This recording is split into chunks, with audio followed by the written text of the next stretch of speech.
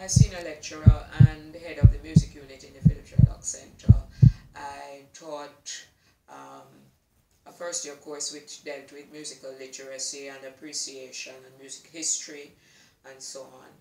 I also taught an education course for using music as a catalyst learning experience for education students, and there was Barbara Rekwa who taught the dance component, so we worked a bit together and so on. And the second year program dealt with musics of the Caribbean, so you looked at the cultures that had affected the development of Caribbean musics and so on. What was interesting for me is that we would use recorded examples, but there were things that we couldn't find recordings for.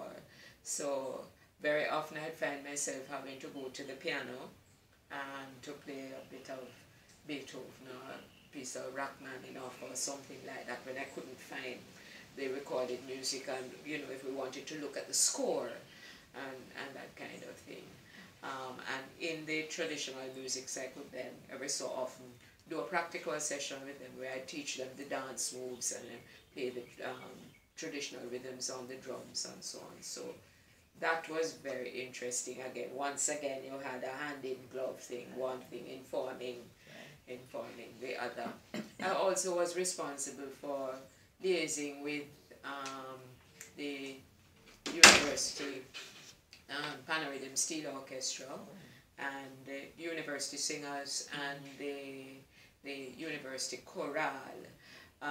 Mr. Noel Dexter was there in charge of the singers and the chorale and so on, but there's an interesting thing at the university where you can get 3 credits for participating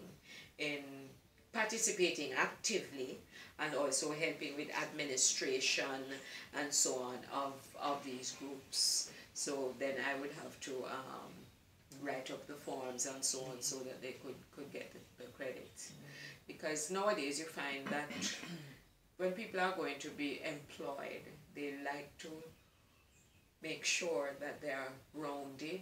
You will find that so many business places these days have dance groups, have choirs, that kind of thing. So they want to bring people into the organization who can contribute in areas other than just the matter of the business itself. So did a lot of that kind of thing. And also had to liaise with the JCDC, with the Tourism Product Development Company, that sort of thing. Because when I was employed, I was told whatever activities that I had, I could bring them in to the whole thing. So there was that liaising with various groups across the island and so on. And I also examined for the Joint Board of Teacher Education in the training colleges and so on, and every so often did seminars at Northern Caribbean University and sat on the University Council of Jamaica, because we had to develop standards for tertiary institutions and so on. So wonderful career. I'm sure you remember it well.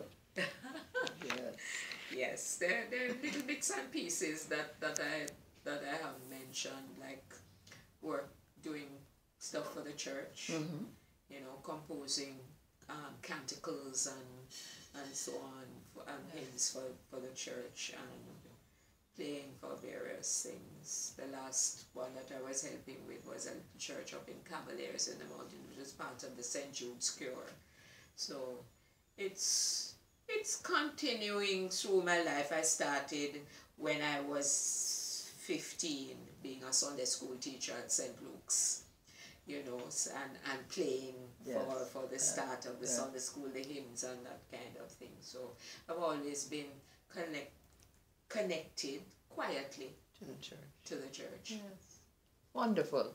We'll take a break now and then come back for some fun things about Marjorie Whylie.